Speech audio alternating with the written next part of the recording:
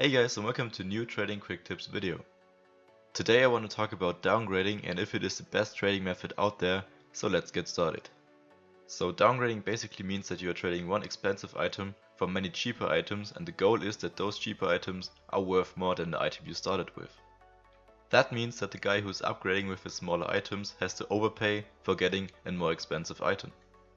So basically you trade your item for smaller skins, and if you sell those skins, you want to have profit in the end of it.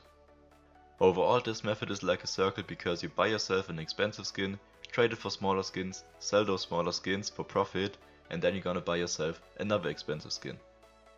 It sounds pretty easy, and technically it should be working with every single item that is worth a good amount, but in reality there's a big issue called trade bots. Trade bots allow people to upgrade even the shittiest items to a very sick skin, and they only have to pay 3% taxes. That means that if you have, for example, a Bayonet Blue Steel field tested, no one, really no one on this world would overpay you in a downgrade, because they can simply go to the trade bot and trade it here very quick and very easy. That means that if you have an item that is worth market price, your chances of getting a really nice downgrade are really slim.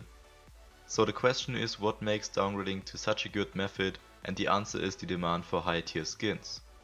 When it comes to the more expensive items, you will most likely find skins with bad floats or bad patterns. If you have a skin with a very decent float or a very sick pattern or decent stickers, that means that you have something that is not available on trade bots, for example a Bayonet Ruby with a decent float or a Karambit Fade 9010 or something like that. If people want to have such a skin, they have to trade with you because they cannot find it on a trade bot or something like that. The most important thing for downgrading is that you have a unique skin that people are willing to overpay for. This also works for lower tier skins with special patterns, but it works best for higher tier skins, for example rubies, sapphires and emeralds. For me, downgrading is the best method for making profit because I'm trading with such high tier skins.